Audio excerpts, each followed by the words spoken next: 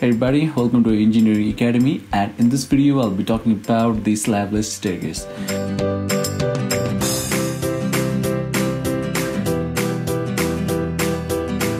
Okay, so if we see the architecture of this staircase, then you will see this, right? Okay, so this is our lower floor and this is the upper floor, right? So these two levels, so basically this level and this level, right? Okay, so so from here to up to here you got a staircase, right? So this staircase is a slab-less staircase, so it means that it doesn't have a waste slab, right? So what is the waste slab? We know it, so I'll show you so what actually a waste slab is. Alright, so let me go to some block 1. I got a structural and let's see the staircase detail.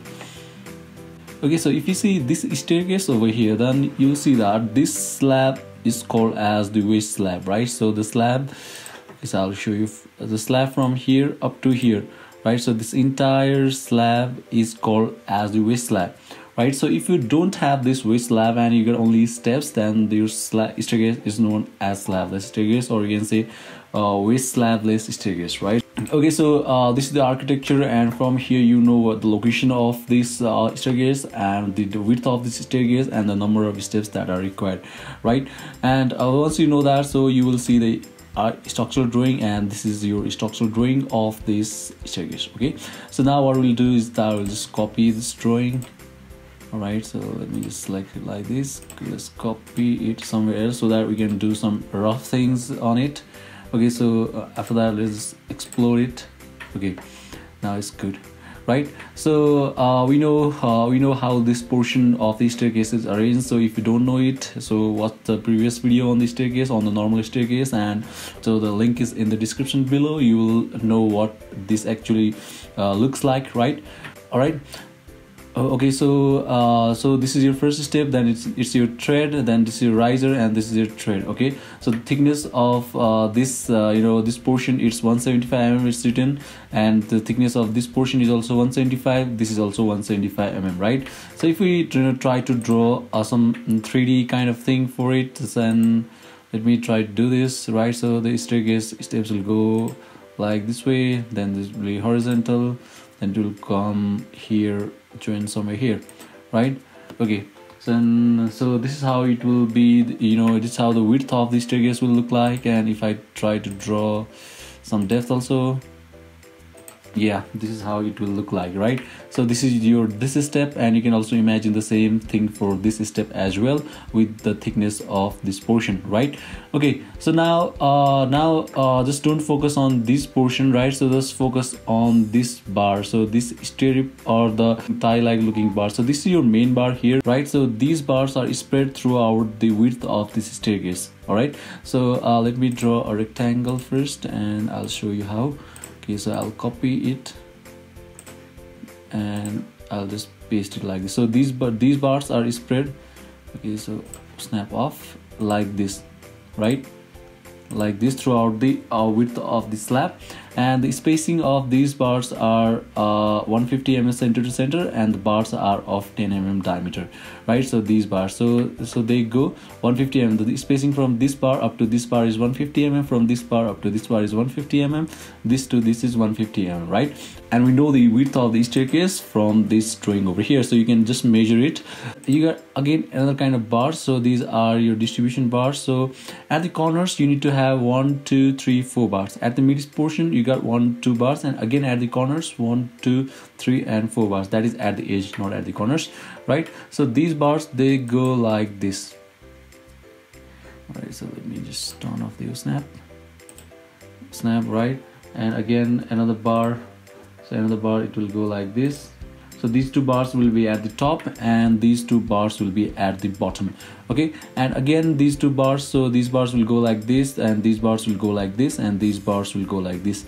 Okay, so this is how your first tread is complete. Okay, so now let's focus on the riser. So this riser over here, let me erase these things. All right. Okay, so one thing I forgot to tell you, the reinforcement of these distribution bars. So these are 4 bars, each of 12 mm diameter. So there is no distance given from here to here. It's because we know that the thickness of this portion is 175 mm, right? So if we subtract the clear cover, we subtract this portion and we subtract this portion, and if we distribute that over 2 bars, you can get the distance from here up to here, right? That's very easy. Okay, so same goes for this portion as well, and so there are 2 bars each of 8 mm. So these are of 12 mm bars, these are of 8 mm bars, again these are of 12 mm bars, right? So they are 4 in numbers again. Okay, so now if we see this riser portion over here, then the vertical stirrup or the main bar is pressed over the width, right? Okay, so again let me draw a rectangle over here, something like this, and let me just copy it, and they will spread like this, right? So this is something I can make, right? So only two I could draw for now to clearly show how they are actually spread.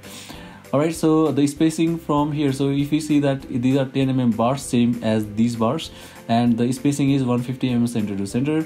So it means that spacing from the distance from this bar up to this bar is 150 mm, and from this bar to this bar is 150 mm, and they are spread throughout the width of this slab, right?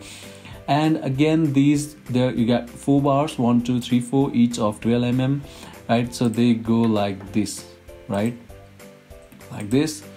Again here another bar will go like this, and again another bar will go like this. So really congested for now, I won't draw everywhere. Okay, and again at the bottom you got 1 2 3 and 4 bars, so which I have already explained, right? So you have 4 bars at this portion, and again what you have got this horizontal stirrup, right?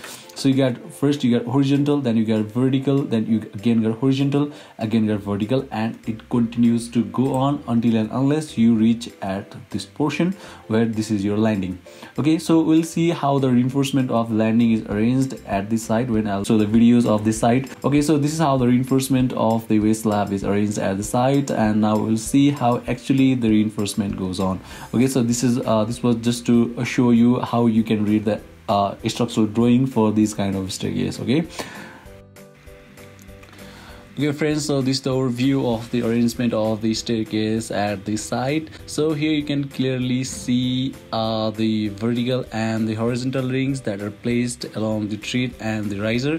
Okay, so just focus on the rings over here and don't look at the other reinforcement, otherwise you'll get confused. Okay, so you can see how the vertical ring is attached to the horizontal ring, and here you can see the vertical rings only, so without any horizontal rings, right? So this is the landing portion, and so this is how the vertical rings are placed, and after that the horizontal rings are placed, right? So in this clip you can see the distribution bars, the straight bars that were placed at the edges or at the corners of the rings, right? So you can clearly see the 4 bars that are placed at the top, 4 bars at the bottom, and 2 bars at the mid portion also. Okay, so here you can see the distribution bars clearly, the straight bars that run along the corners of the rings, right? If we see the formwork, how it is placed, so this is how it is. So we got the props that is made up of wood, and so that was the best we got at that moment at the side. So if you got any better prop, you can place it. So this is the formwork for the steps, so getting the shape of the steps where the so here the concrete is poured, and you can clearly see the shape of the step you'll get after it has set. Okay, and guys, so this much for this video. Hope this video was helpful. Thank you for watching and take care.